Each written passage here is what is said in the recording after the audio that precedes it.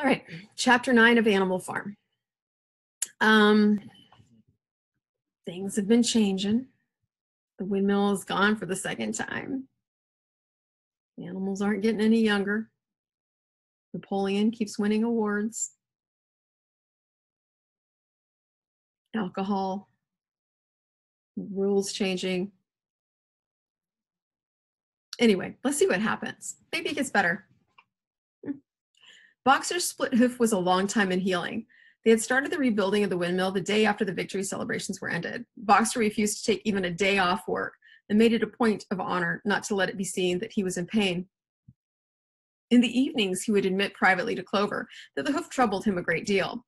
Clover treated the hoof with poultices of herbs, which she prepared by chewing them, and both she and Benjamin urged Boxer to work less hard. A horse's lungs do not last forever, she said to him.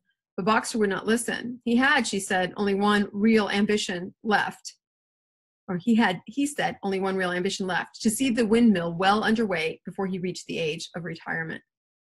At the beginning, when the laws of Animal Farm were first formulated, the retiring age had been fixed for horses and pigs at 12, for cows at 14, for dogs at 9, for sheep at 7, and for hens and geese at 5. Liberal old age pensions had been agreed upon. As yet, no animal had actually retired on pension, but of late the subject had been discussed more and more. Now that the small field beyond the orchard had been set aside for barley, it was rumored that a corner of the large pasture was to be fenced off and turned into a grazing ground for superannuated animals. For a horse, it was said the pension would be 5 pounds of corn a day and, in winter, 15 pounds of hay, with a carrot or possibly an apple on public holidays.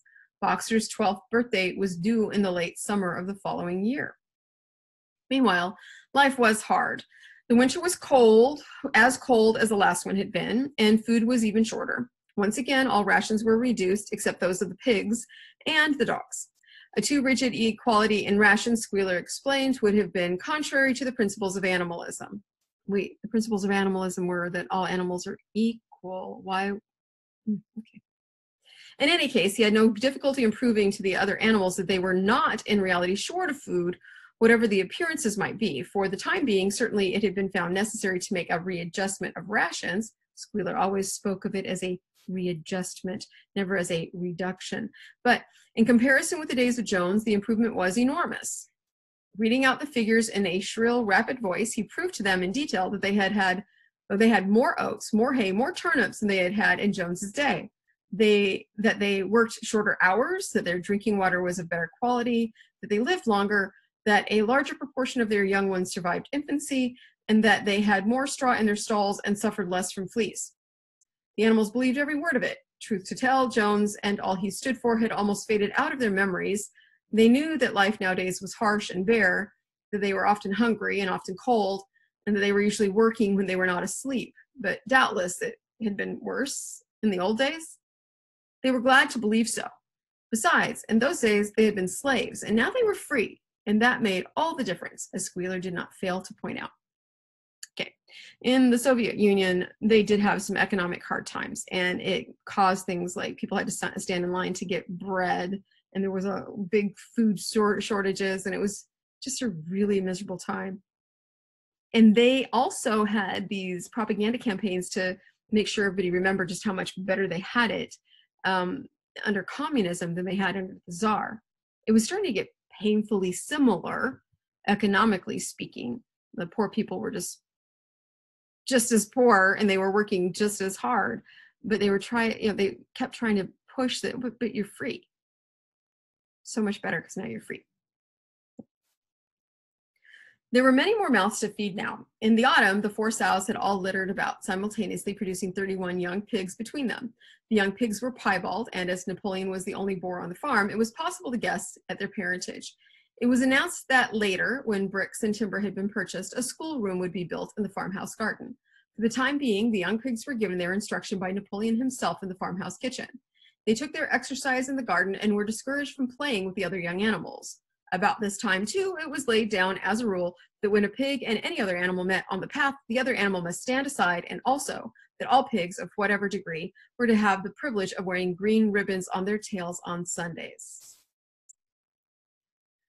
The farm had had a fairly successful year, but it was still short of money. There were the bricks, sand, and lime for the schoolroom to be purchased, and it would also be necessary to begin saving up again for the machinery for the windmill. Then there was lamp oil and candles for the house, sugar for Napoleon's own table. He forbade this to the other pigs on the ground that it made them fat. And all the usual replacements, such as tools, nails, string, coal, wire, scrap iron, and dog biscuits. A stump of hay and part of the potato crop were sold off, and the contract for eggs was increased to 600 a week, so that year the hens barely hatched enough chicks to keep their numbers at the same level. Rations reduced in December were reduced again in February, and lanterns in the stalls were forbidden to save oil. But the pigs seemed comfortable enough, and in fact were putting on weight, if anything. One afternoon in late February, a warm, rich, appetizing scent, such as the animals had never smelt before, wafted itself across the yard from the little brew house, which had been disused in Jones's time and which stood beyond the kitchen. Someone said it was the smell of cooking barley. The animals sniffed the air hungrily and wondered whether a warm mash was being prepared for their supper. But no warm mash appeared, and on the following Sunday it was announced that from now onwards all barley would be reserved for the pigs. The field beyond the orchard had already been sown with barley, and the news soon leaked out that every pig was now receiving a ration of a pint of beer daily, with half a gallon for Napoleon himself, which was always served to him in the Crown Derby soup tureen. But if there were hardships to be borne, they were partly offset by the fact that life nowadays had a greater dignity than it had before. There were more songs, more speeches, more processions. Napoleon had commanded that once a week there should be held something called a spontaneous demonstration, the object of which was to celebrate the struggles and triumphs of Animal Farm. At the appointed time, the animals would leave their work and march round the precincts of the farm in military formation, with the pigs leading. Then the horses, then the cows, then the sheep, then the poultry. The dogs flanked the procession at the head of all marched Napoleon's black cockerel. Boxer and Clover always carried between them a green banner marked with the hoof and the horn and the caption, "Long live Comrade Napoleon." Afterwards, there were recitations of poems composed in Napoleon's honor and a speech by Squealer giving particulars of the latest increases in the production of foodstuffs. And on occasion, a shot was fired from the gun. The sheep were the greatest devotees of the spontaneous demonstration, and if anyone complained, as a few animals sometimes did, when no pigs or dogs were near, that they wasted time and meant a lot, and it meant a lot of standing about in the cold, the sheep were sure to silence him with a tremendous bleating of 4 legs good, 2 legs bad. But by and large, the animals enjoyed these celebrations. They found it comforting to be reminded that, after all, they were truly their own masters and that the work they did was for their own benefit. So that what with the songs, the processions, Squealer's list of figures, the thunder of the gun, the crowing of the cockerel, and the fluttering of the flag, they were able to forget that their bellies were empty, at least part of the time. In April, Animal Farm was proclaimed a republic, and it became necessary to elect a president. There was only one candidate, Napoleon, who was elected unanimously. On the same day, it was given out that fresh documents had been discovered, which revealed further details about Snowball's complicity with Jones.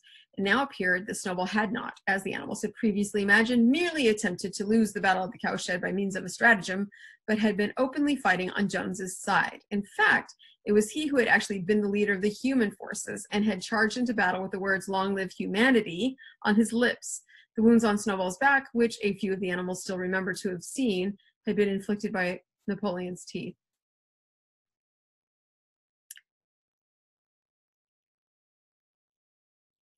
There's a sort of saying where the winners write history. That wasn't what happened. You can go back and look.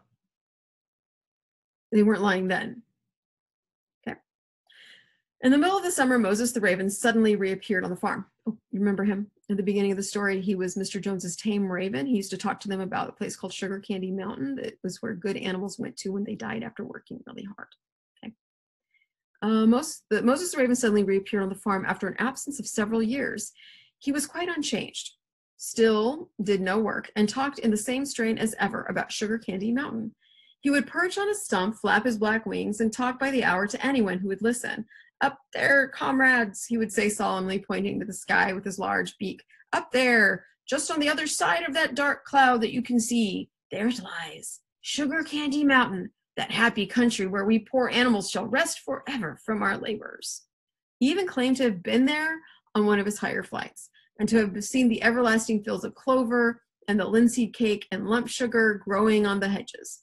Many of the animals believed him. Their lives now, they reasoned, were hungry and laborious. Was it not right and just that a better world should exist somewhere else? A thing that was difficult to determine was the attitude of the pigs towards Moses. They all declared contemptuously that his stories about Sugar Candy Mountain were lies, and yet they allowed him to remain on the farm, not working, with an allowance of a gill of beer a day. So they're paying him, even though they're like, oh, what a bunch of garbage. They still allow him to preach. This is really hard because Moses is a religious figure. That's what he stands for. And George Orwell really had a negative attitude toward the church, not towards faith, towards the church and how they would kind of prep the working class to keep working hard even when conditions were bad, and that, like, almost like if you complain, then you're not a hard enough worker, or you're not suffering enough for your cause, or something like that. And so he felt like sometimes the church made life worse for the lower classes because of those kinds of things. After his hoof had healed up, Boxer worked harder than ever. Indeed, all the animals worked like slaves that year. Apart from the regular work of the farm and the rebuilding of the windmill, there was the schoolhouse for the young pigs, which was started in March. Sometimes the long hours on insufficient food were hard to bear, but Boxer never faltered. In nothing that he said or did was there any sign that his strength was not what it had been. It was only his appearance that was a little altered. His hide was less shiny than it had used to be, and his great haunches seemed to have shrunken. The others said, Boxer will pick up when the spring grass comes on, but the spring came and Boxer grew no fatter. Sometimes on the slope leading to the top of the quarry, when he braced his muscles against the weight of some vast boulder, it seemed that nothing kept him on his feet except the will to continue. At such times his lips were seen to form the words, I will work harder. He had no voice left. Once again, Clover and Benjamin warned him to take care of his health, but Boxer paid no attention. His 12th birthday was approaching. He did not care what happened so long as a good store of stone was accumulated before he went on pension. Pension is retirement. Late one evening in the summer, a sudden rumor ran round the farm that something had happened to Boxer. He had gone out alone to drag a load of stone down to the windmill, and sure enough, the rumor was true. A few minutes later, 2 pigeons came racing in with the news. Boxer has fallen. He is lying on his side and can't get up. About half the animals on the farm rushed out to the knoll where the windmill stood. There lay Boxer, between the shafts of the cart, his neck stretched out, unable even to raise his head. His eyes were glazed, his sides matted with sweat. A thin stream of blood had trickled out of his mouth. Clover dropped to her knees at his side. Boxer, she cried, how are you? It is my lungs, said Boxer in a weak voice. It does not matter. I think you will be able to finish the windmill without me. There's a pretty good store of stone accumulated. I had only another month to go in any case. To tell you the truth, I had been looking forward to my retirement, and perhaps as Benjamin is growing old too, they will let him retire at the same time and be a companion to me. We must get help at once, said Clover. Run, somebody, and tell Squealer what has happened. All the other animals immediately raced back to the farmhouse to give Squealer the news. Only Clover remained, and Benjamin, who lay down at Boxer's side and, without speaking, kept the flies off him with his long tail. After about a quarter of an hour, Squealer appeared, full of sympathy and concern. He said that Comrade Napoleon had learned with the very deepest distress of this misfortune to one of the most loyal workers on the farm, and was already making arrangements to send Boxer to be treated in the hospital at Willingdon. The animals felt a little uneasy at this. Except for Molly and Snowball, no other animal had ever left the farm, and they did not like to think of their sick comrade in the hands of human beings. However, Squealer easily convinced them that the veterinary surgeon in Willingdon could treat Boxer's case more satisfactorily than could be done on the farm. And about half an hour later, when Boxer had somewhat recovered, he was with difficulty got onto his feet and managed to limp back to his stall where Clover and Benjamin had prepared a good bed of straw for him. For the next 2 days, Boxer remained in his stall. The pigs had sent out a large bottle of pink medicine, which they had found in the medicine chest in the bathroom, and Clover administered it to Boxer twice a day after meals. In the evenings, she lay in his stall and talked to him, while Benjamin kept the flies off him.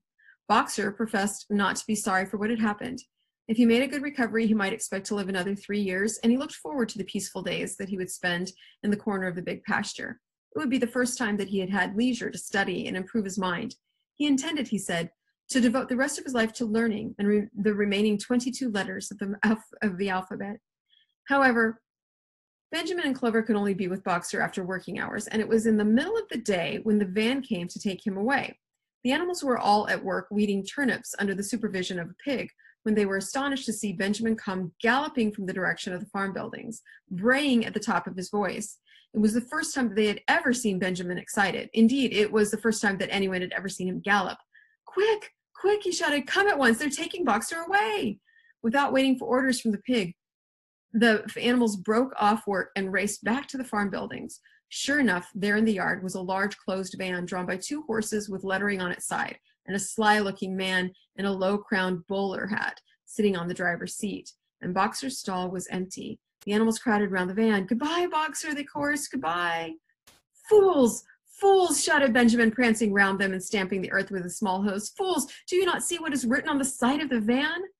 That gave the animals pause, and there was a hush. Muriel began to spell out the words, but Benjamin pushed her aside, and in the midst of a deadly silence he read, "Alfred Simmons, horse slaughterer and glue boiler, Willingdon, dealer in hides and bone meal, kennels supplied. Do you not understand what this means? What that means? They are taking Boxer to the knackers." Knacker, somebody who kills hoofed animals and boils them and sells her hide. A cry of horror burst from all the animals. At this moment, the man on the box whipped up his horses, and the van moved out of the yard at a smart trot. All the animals followed, crying at the tops of their voices. Clover forced her way to the front. The van began to gather speed. Clover tried to stir her stout limbs to a gallop and achieved a canter. "Boxer!" she cried. "Boxer! Boxer! Boxer!" And just at this moment, as though he had heard the uproar outside, Boxer's face, with the white stripe down his nose, appeared at the small window at the back of the van. "Boxer!" cried Clover in a terrible voice. "Boxer, get out! Get out quickly! They're taking you to your death!" All the animals took up the cry of "Get out, Boxer, get out!" but the van was already gathering speed and drawing away from them. It was uncertain whether Boxer had understood what Clover had said, but a moment later his face disappeared from the window, and there was a sound of tremendous drumming of hooves inside the van. He was trying to kick his way out. The time had been when a few kicks from Boxer's hooves would have smashed the van to matchwood, but alas, his strength had left him, and in a few moments the sound of drumming hoofs grew fainter and died away. In desperation, the animals began appealing to the 2 horses which drew the van to stop. "Comrades, comrades," they shouted, "don't take your own brother to his death." But the stupid brutes, too ignorant to realize what was happening, merely set back their ears and quickened their pace. Boxer's face did not reappear at the window. Too late, someone thought of racing ahead and shutting the 5-barred gate, but in another moment the van was through it and rapidly disappearing down the road. Boxer was never seen again. 3 days later, it was announced that he had died in the hospital at Willingdon, in spite of receiving every attention a horse could have. Squealer came to announce the news to the others. He had, he said, been present during Boxer's last hours. "It was the most affecting sight I have ever seen," said Squealer, lifting his trotter and wiping away a tear. "I was at his bedside at the very last, and at the end, almost too weak to speak, he whispered in my ear that his sole sorrow was to have passed on before the windmill was finished. 'Forward, comrades,' he whispered. 'Forward in the name of the rebellion. Long live Animal Farm. Long live Comrade Napoleon. Napoleon is always right.' Those were his very last words, comrades." Here Squealer's demeanor suddenly changed. He fell silent for a moment, and his little eyes darted suspicious glances from side to side before he proceeded. It had come to his knowledge, he said, that a foolish and wicked rumor had been circulated at the time of Boxer's removal. Some of the animals had noticed that the van which took Boxer away was marked "Horse Slaughterer," and had actually jumped to the conclusion that Boxer was being sent to the knackers. "It was almost unbelievable," said Squealer, "that any animal could be so stupid. Surely," he cried indignantly, whisking his tail and skipping from side to side, "surely they knew their beloved leader, Comrade Napoleon, better than that." But the explanation was really very simple. The van had previously been the property of the knacker and had been bought by the veterinary surgeon, who had not yet painted the old name out. That was how the mistake had arisen. The animals were enormously relieved to hear this, and when Squealer went on to give further graphic details of Boxer's deathbed, the admirable cure he had received, and the expensive medicines for which Napoleon had paid without a thought as to their cost, their last doubts disappeared, and the sorrow that they felt for their comrade's death was tempered by the thought but at least he had died happy.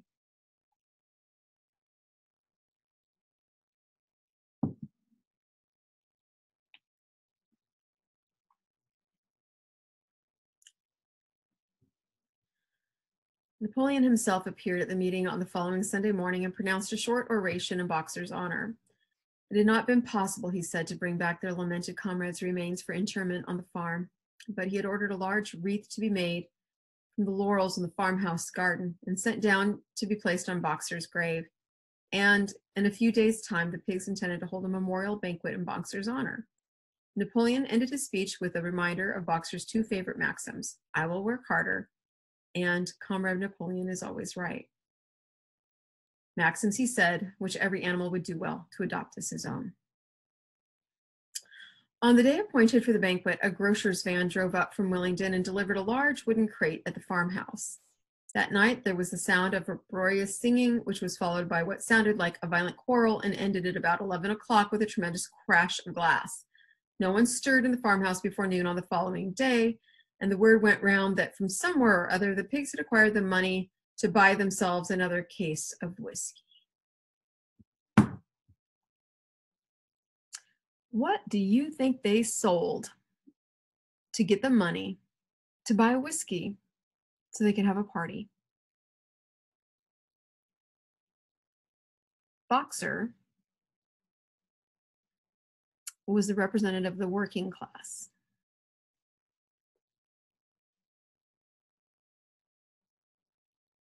What could this signify if the pigs had basically sold out the working class that was suffering terribly,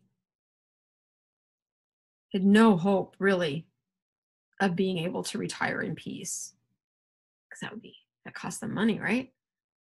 Those were empty promises and then lies, assuming the animals would be so ignorant that they would believe it.